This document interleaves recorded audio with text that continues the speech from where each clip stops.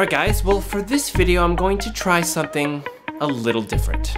I think it's time to take you guys behind the scenes. Well, not that far behind the scenes. Maybe split the difference? Yeah, that's alright. Let's go with that.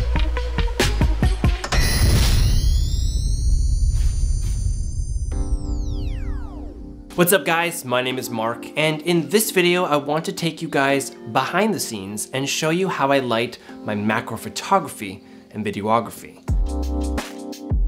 Now the one thing I love about shooting with these old vintage lenses is that they make great models for macro photography.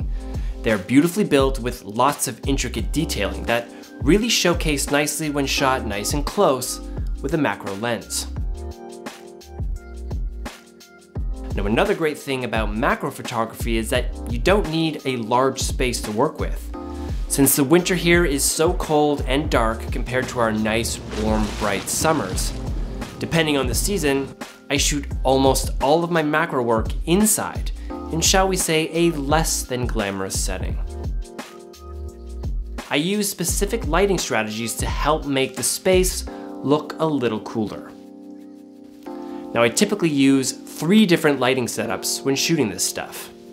A single lighting setup, a 2-light setup, and a more traditional 3-light setup. Having a continuous light source really gives you control over a number of different lighting characteristics. You can also see how moving the light around can have a really dramatic impact on your image. But I'll get into that a little bit more later. The gear. Now the camera I use for this stuff is the mirrorless Sony a7S II. It's a full frame camera which works perfectly with my vintage lenses. Now as far as the lenses, I practice what I preach. I shoot all of my macro work on the vintage super multi-coated Takumar 100mm macro f4 and more recently the 50mm macro f4. Now lighting is huge for macro work, which is kind of funny because the gear I use is so small. So I use the Lytra Torch version 1 and the new version 2, plus the Lytra Pro. Now what I specifically love about this lighting setup is that they're small, powerful, and have no cables to fuss over. They really do make the lighting portion of shooting this stuff much easier. It's true. Yeah.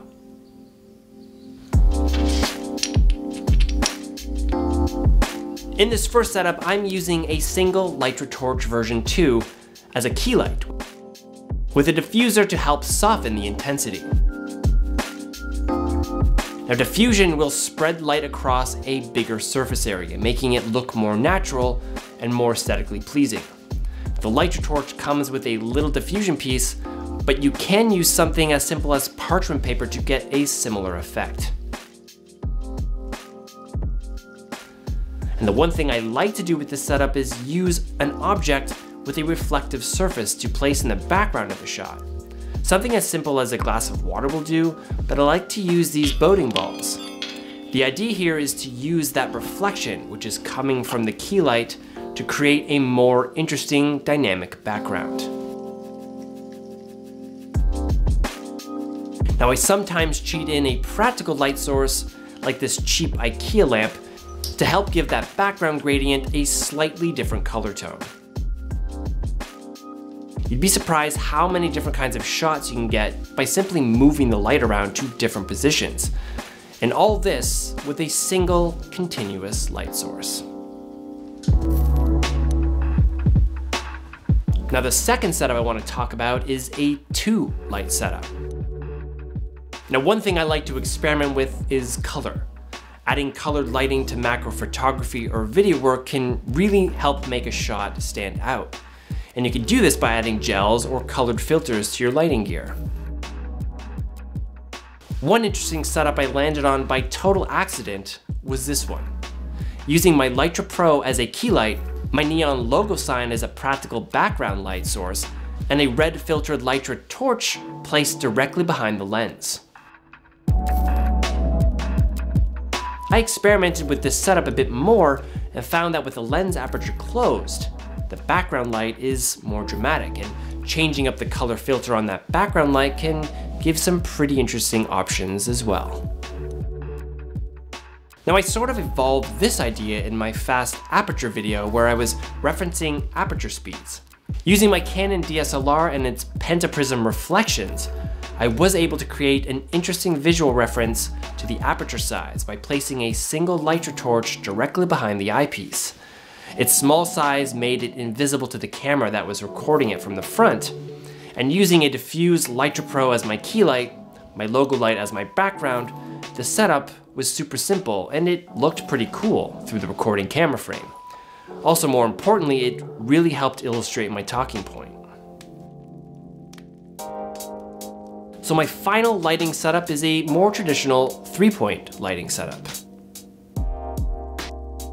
In this setup, I'm using my Lytra Pro as my key light, a Lytra torch as my fill light here, and a color filtered Lytra torch as an accent light, just to give the image some edge. Now what I love about this setup is that it's very compact and easy to adjust, even though I've got 3 lights going.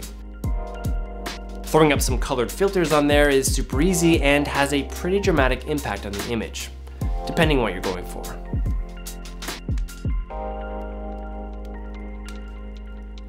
One challenge I had shooting with my old lights is that they were much bigger, and because of that, the light was harder to control. They also took up way more real estate, making my limited space even more limited. And using these small yet powerful lights has made doing these kinds of shots way easier. And because of that, I'm more inclined to experiment with different setups to see how they impact the frame.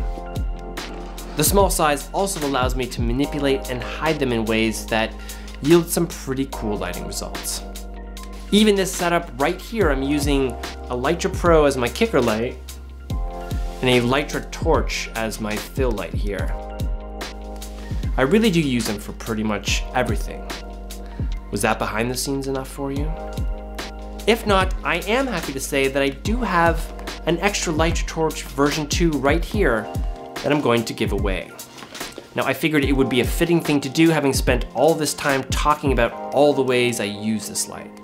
Link in the description for details on how to enter.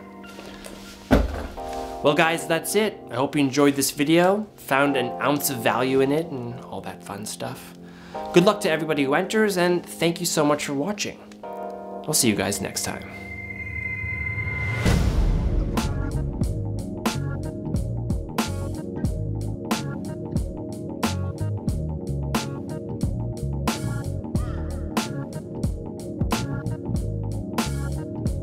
What character does this remind you of?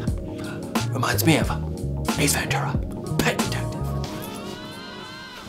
Oh, righty then.